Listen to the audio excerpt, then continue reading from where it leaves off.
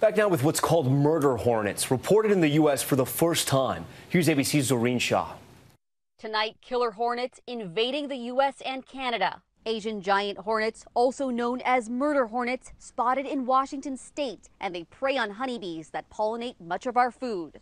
And Tom, beekeepers keeping an extra close eye on their beehives. Tonight, experts desperately trying to track down those dangerous hornets and stop them before they kill off much of the bee population. We're having an infestation of this thing from China called the murder hornet. It is mean, it is big, it is bad, it's nasty, and it's taking over the West Coast.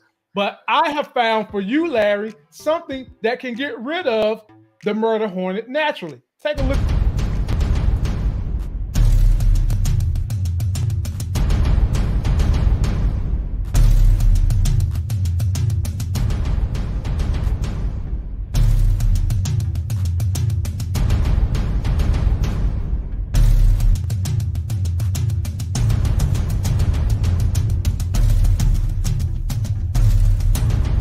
Larry, the murder hornet is no match for the praying mantis that has my Mantis style.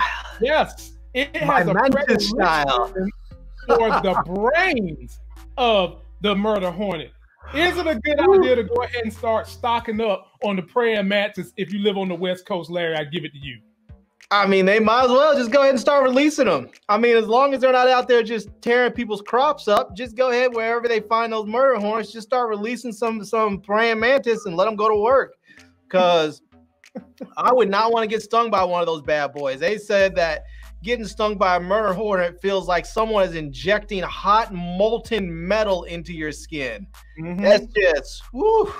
And the sad thing is, that praying mantis in that battle, the hornet stung him like 5 times, and homeboy just would not let go. And when the murder hornet got tired, he started munching on his head, eating his brains. Yeah, man, that mantis, that thing was like the Walking Dead. He was like, "Give me your brains, give it to me, little piece of crap."